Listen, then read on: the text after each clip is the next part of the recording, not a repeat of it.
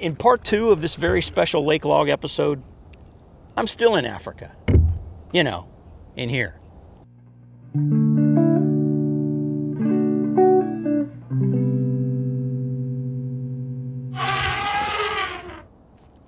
The Swahili word safari means journey, and our journey would take us over 11,000 miles to Zambia. Tulelolela imwe, tulelolela imwe, munene wachalo. Tulelolela imwe, tulelolela imwe, munene wachalo. Mone chalo tata, kunoni kumpela, isendi wangu tata, mwise.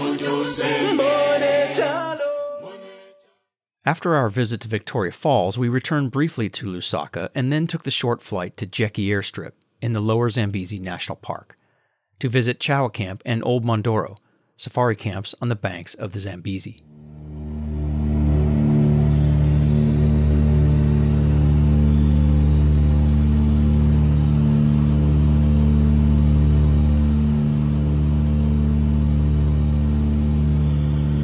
Before they land, bush pilots have to make sure no animals are wandering around on the runway.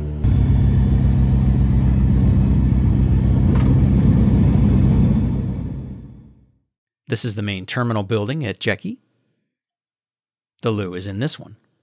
We met our guide, Johan, climbed into the waiting Land Cruiser, and set off into the bush to a boat that would take us down the Zambezi to Old Mondoro Camp. And it wasn't long before we saw our first wild African elephant. It was elephant number 1. We were so excited, and Johan kindly stopped so we could photograph number 1 as it ambled along. We had no idea just how many elephants we would see, and there was another one right by the boat dock.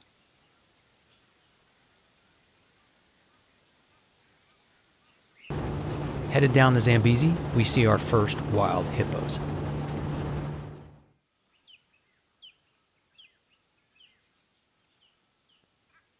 Lots of hippos.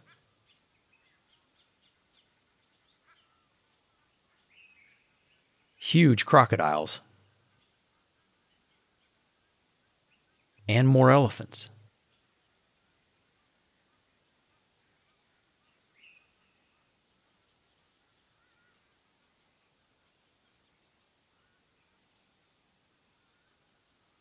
Before we arrived at Old Mondoro.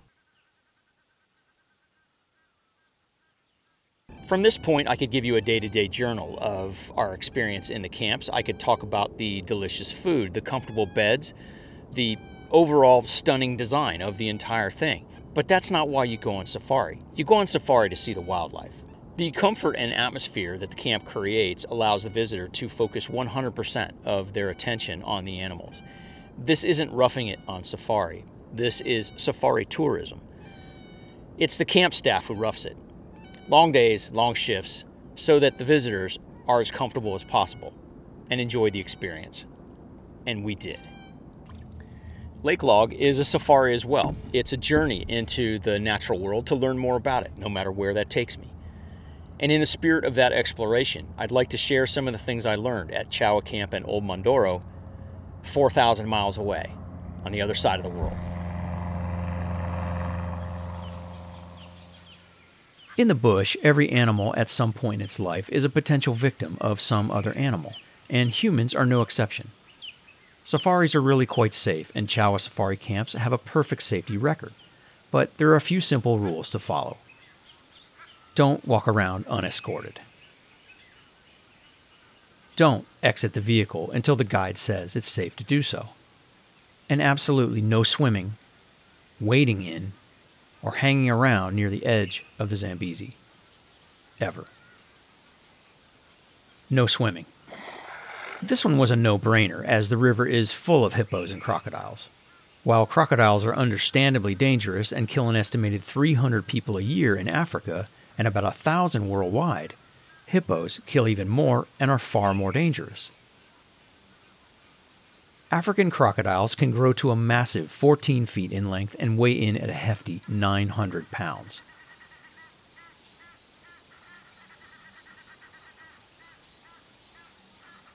Like the American alligator, they often stalk land prey from the shallows.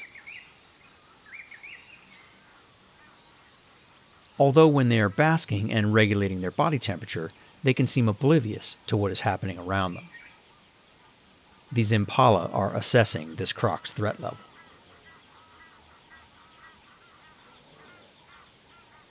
There are lots of impala in the national park, so many so that they are almost ignored by guides and experienced guests.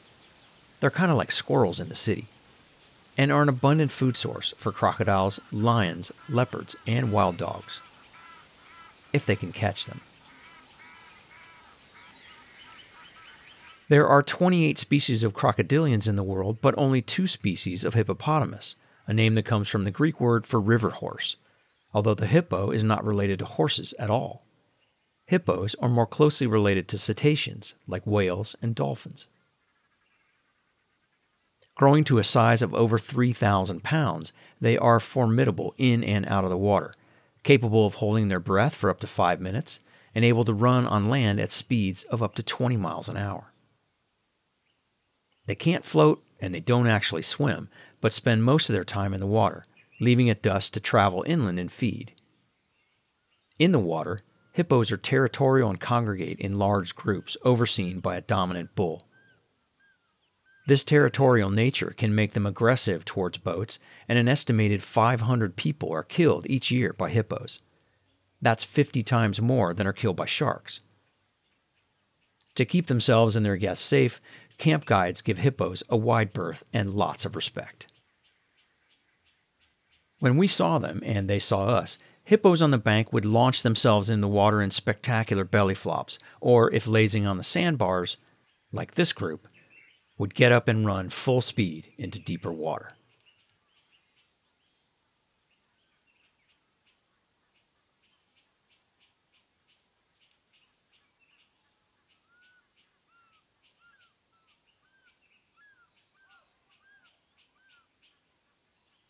It's important to remember that with all this talk of deadly animals, over 750,000 people die from mosquito bites, and 150 people a year die from falling coconuts.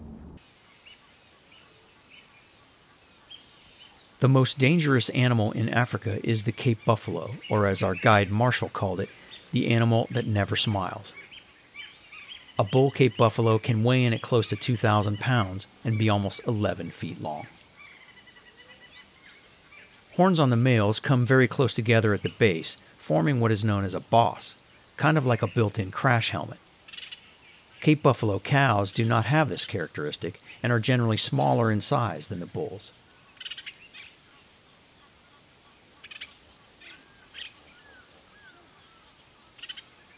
They are seldom found far from water, and so the Zambezi and its feeder creeks, streams, and tributaries are a perfect habitat for the Cape buffalo.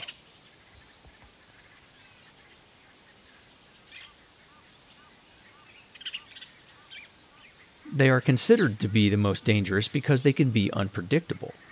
An elephant will put on a display, flapping its ears, swinging its trunk back and forth. But the Cape buffalo, as camp guides told us, won't give any indication that it's about to charge. All of a sudden, it's just coming at you. Yeah, they look so serious. Yeah. Oh yeah, they never smile. Always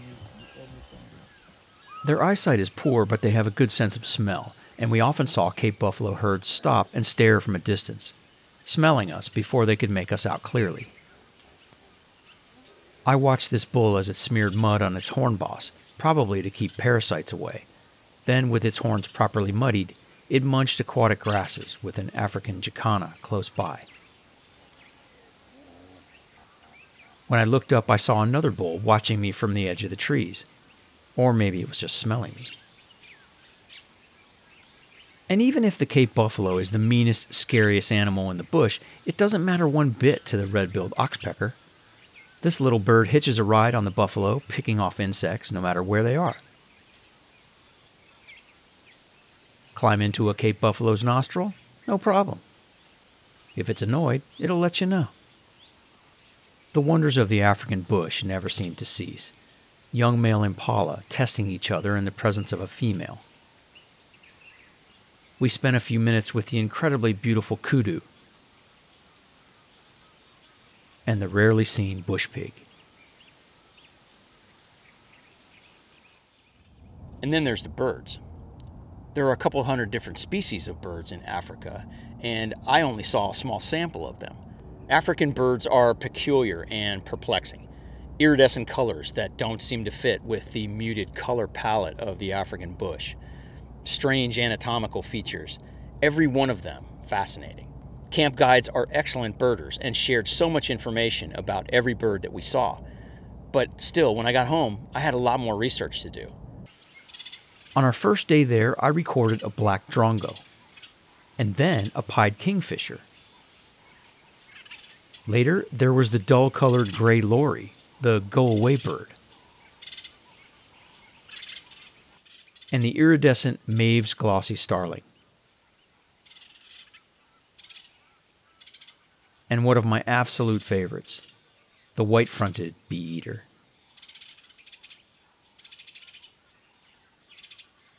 The national bird of Zambia is the fish eagle.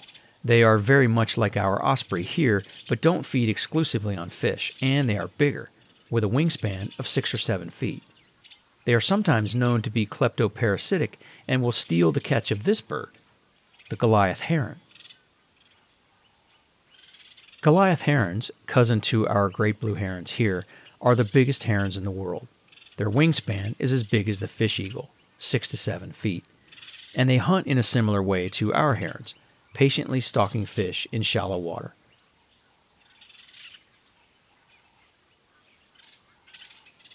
There are over 20 different hornbill species in Africa. We saw just a few of them. This is the crowned hornbill. And this is the red-billed hornbill, the inspiration for the character Zazu in the Lion King movies. But this one didn't talk, at least not while we were watching.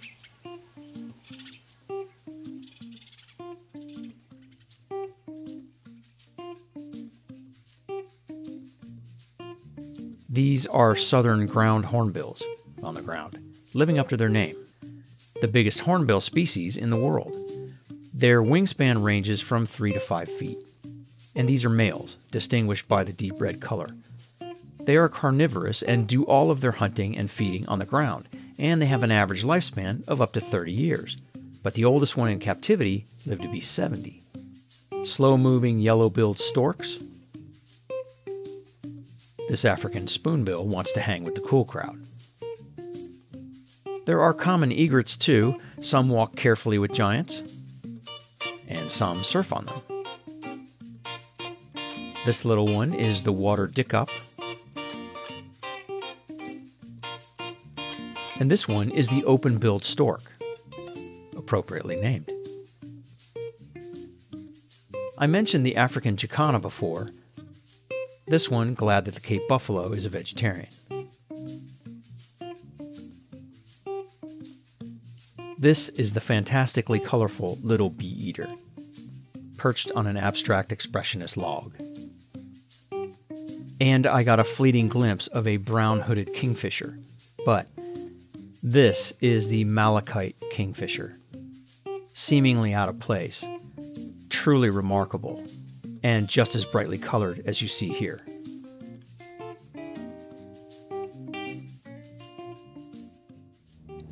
Fantastic. And these are just some of the birds that inhabit the Lower Zambezi National Park. And did I see any trash in that national park?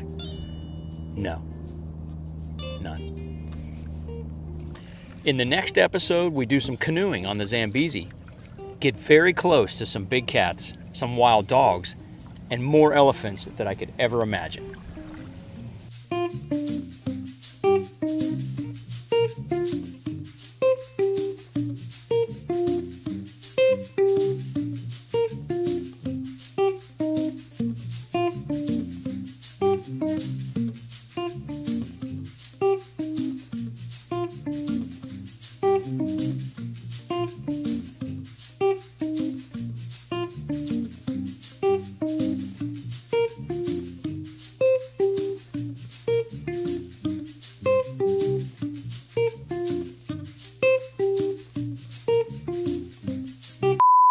I went to Zambia with the Fambia.